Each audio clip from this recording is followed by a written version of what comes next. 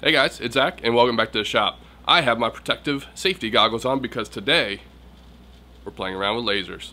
You want to see how I installed the laser kit for the Axiom CNC? Stick around.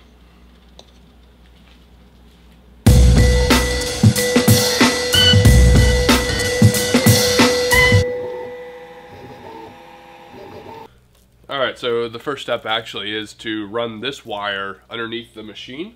But before I do that, I'm actually going to take this cover off so I can see down there. There's a track underneath, and I'll bring the camera down there in a second that you can see where this wire will all run through. So let's go ahead and take the cover off here and get started.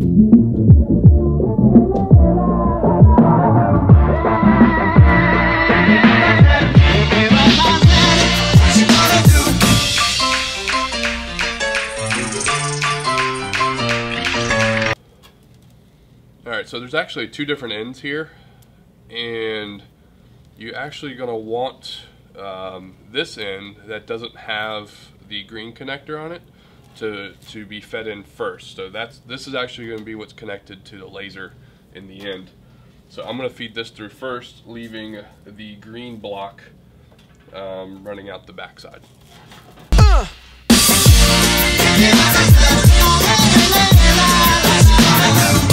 Alright, so note that you can actually unclip the sides of this chain. I just chose not to, most of it, unless I needed to, so it's up to you. There we go.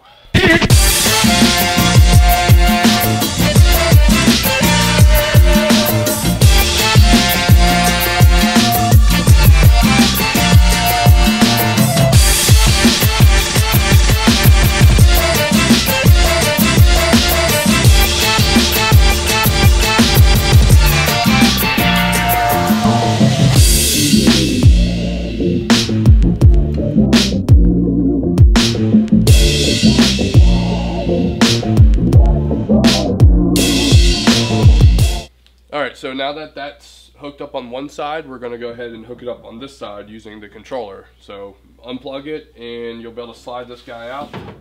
There should be a couple screws to take out this panel.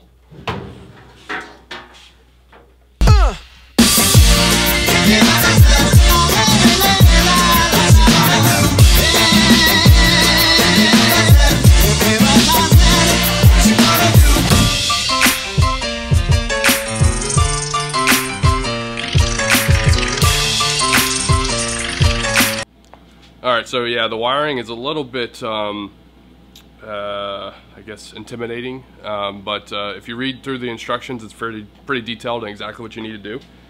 But once you're done wiring, you just close everything back up. I went ahead and closed off this end over here and did some wire management with some wire nuts, wire ties, excuse me. And we're going to boot it up for the first time and see if it works. So let's give it a shot.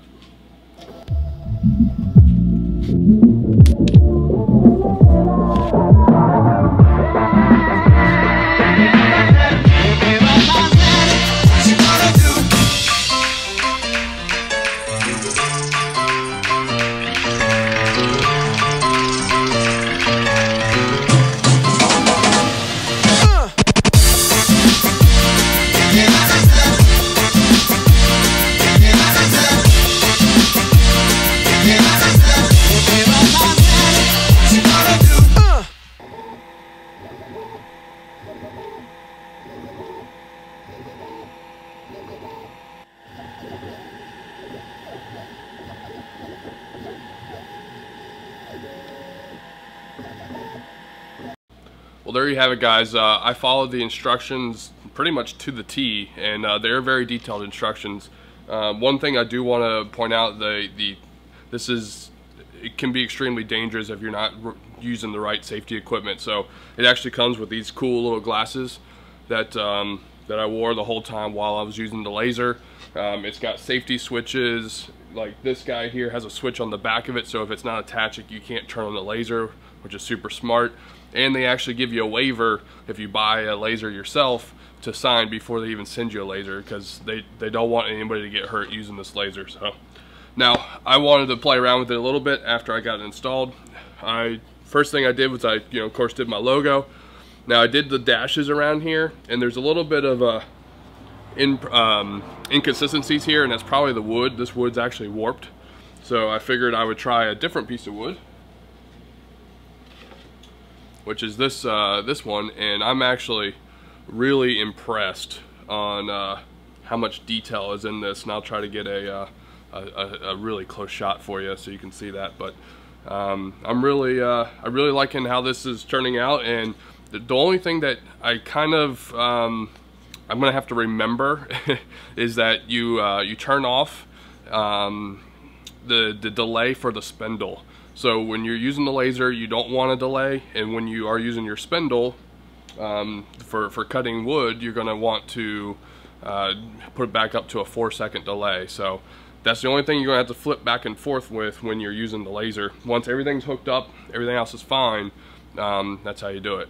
Now, when it comes down to the settings for this guy, I actually just followed the instructions again. It's basically just an engrave tool that you set for the with the 45-degree angle with a 75% overlap.